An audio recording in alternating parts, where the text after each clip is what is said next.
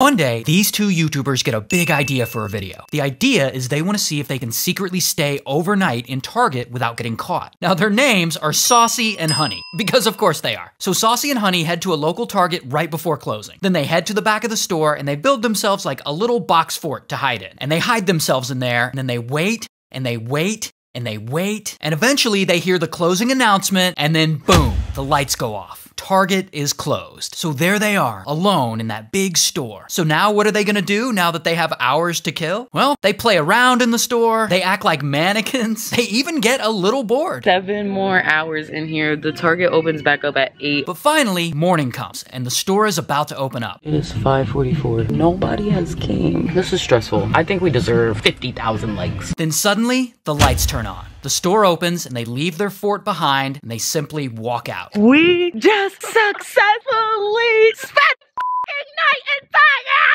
fire! Until. So Saucy and Honey go home, they edit all their footage together, and then they post that video to YouTube. And it becomes their most watched video they've made. Like, a lot of their fans enjoyed watching it. But you know who else enjoyed watching it? The police. So police suddenly just call them and they're like, yeah, we saw your Target video and that's trespassing and we're gonna press charges. So how do police know about the video? Well, as it turns out, Saucy and Honey didn't really spend the night at Target. They actually left through an emergency exit around 3 a.m. I guess to go home and get some sleep. But when they left, they accidentally set off the silent emergency alarm. So police, they see that the alarm's going off, so they show up to Target and they search the building and they don't find anything because Saucy and Honey have already left. Then, hours later at 8 a.m., once Target has opened, Saucy and Honey come back to the store. And they pretend to the camera that they had been there all night.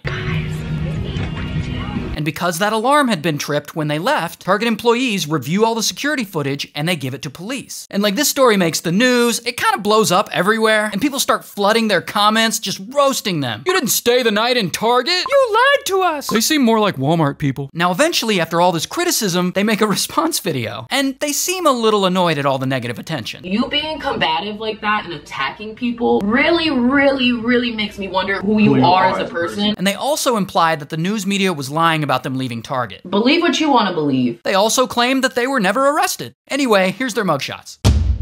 Now, allegedly, they were charged with criminal trespass and banned from every Target in Pennsylvania. 'Cause at the end of it all, I think they just got a fine. And this all happened like a year and a half ago. Shout out to Pennsylvania.